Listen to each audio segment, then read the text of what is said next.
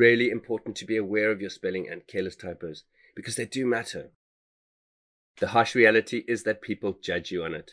Poor spelling, sadly, makes you seem a bit slack or less intelligent. You may just be trying to seal that big deal with someone who has a fetish about spelling, and if you cannot be bothered to get your spelling right, they might start doubting your potential to deliver. Remember, spelling is one of those basic skills that will always be required.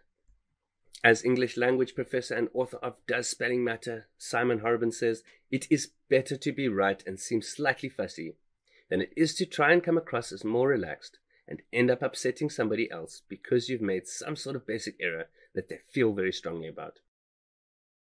So, if you know that spelling is not your strong point, there are things that you can do to ensure that this doesn't limit you. If you are ever unsure, check. With modern technology, it is as quick as a Google search away, so there really is no excuse for incorrect spelling.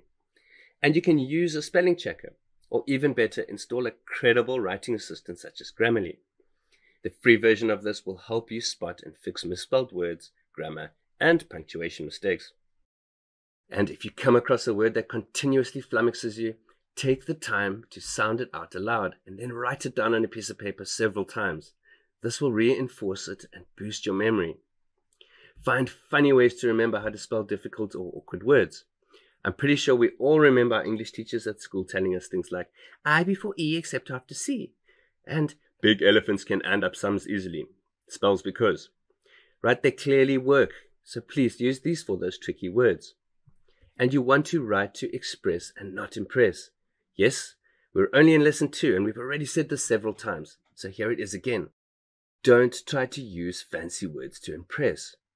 Trust me, you'll look even sillier when you spell them wrong or you use them in the wrong context. You are far less likely to make errors when you use words that you use every day.